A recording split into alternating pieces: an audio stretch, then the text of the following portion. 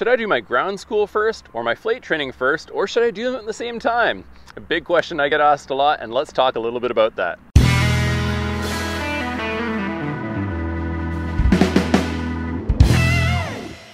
Hello my friends, welcome back to Late Departure. I'm Adam, and as some of you may know, this is my continuing journey to hopefully becoming an airline pilot sometime in the future here.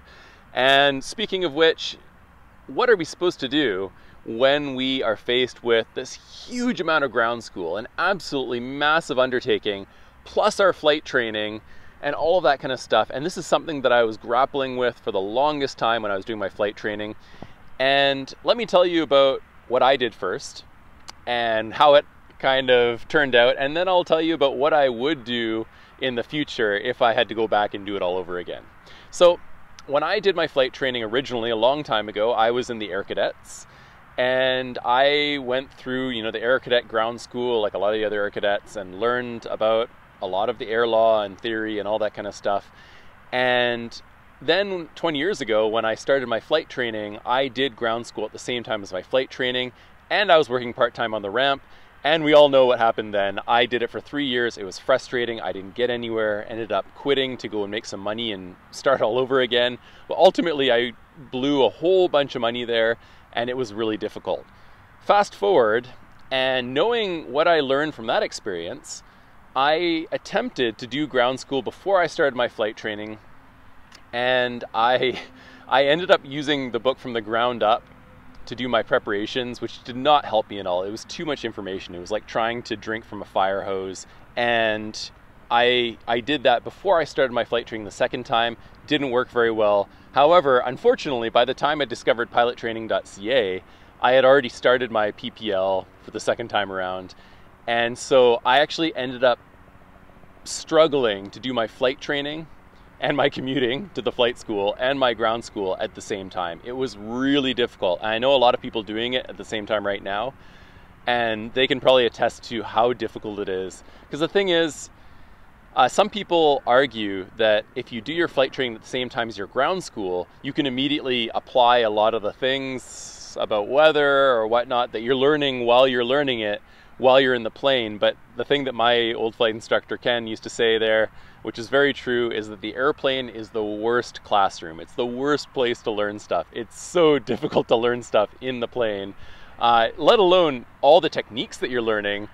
If you add on to that all the theory and stuff that you're trying to learn as well at the same time, in those late nights you're spending studying all your ground school stuff, it's tough. It's really tough, and it doesn't work very well.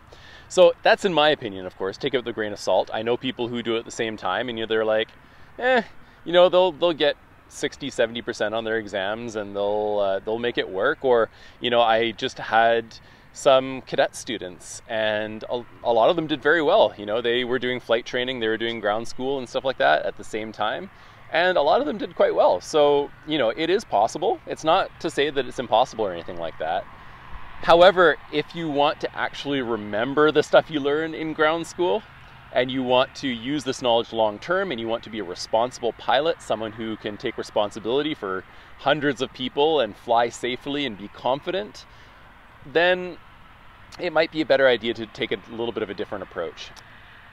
I unfortunately found myself doing the ground school during both my PPL and my CPL, and I struggled. It may be because I'm old, that could be another thing.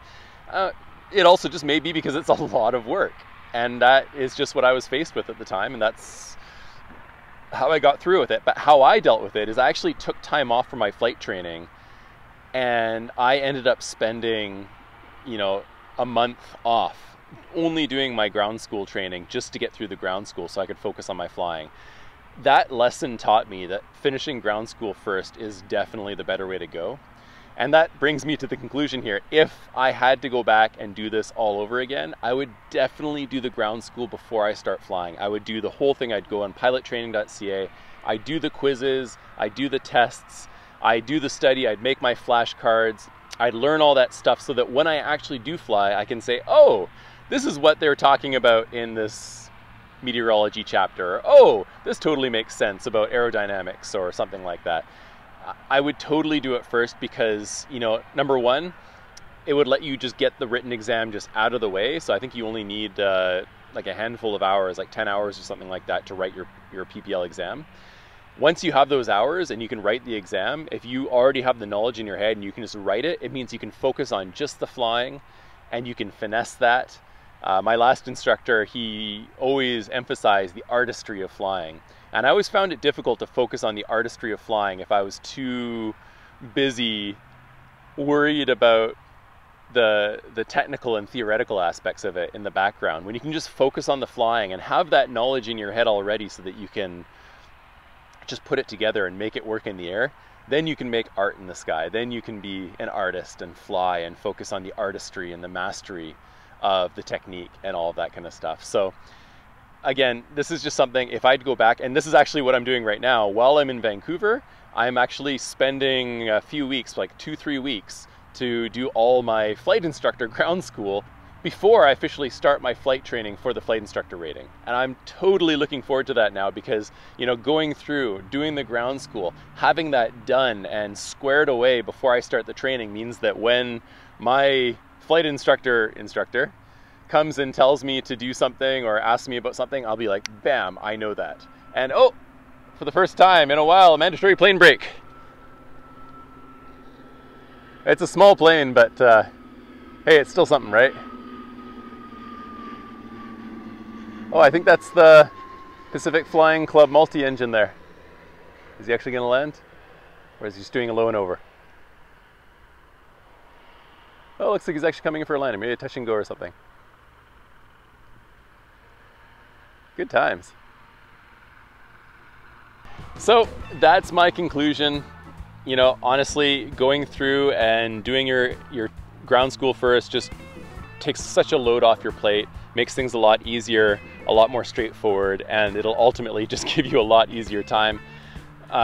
You know, you can also do your flight training first and then try to do your written later, but the thing is you got to finish that written before you do the flight exam. So for me, I just find it's a much better idea just to get the written out of the way, get all that knowledge, memorize it, prepare it, be all set to go, and you'll have such an easier and better time in your flight training. Again, take it with a grain of salt, just my opinion. In any case, I hope all of you who are about to get into this, hopefully you're all starting that or getting into ground school. If you're curious about which website or which way to do ground school is best, I have some videos on that you can check out somewhere around here. And I hope all of you are out having fun, enjoying your flying, your flight training, having a really good time, enjoying the weather. And as always, remember, it's never too late. See you next time.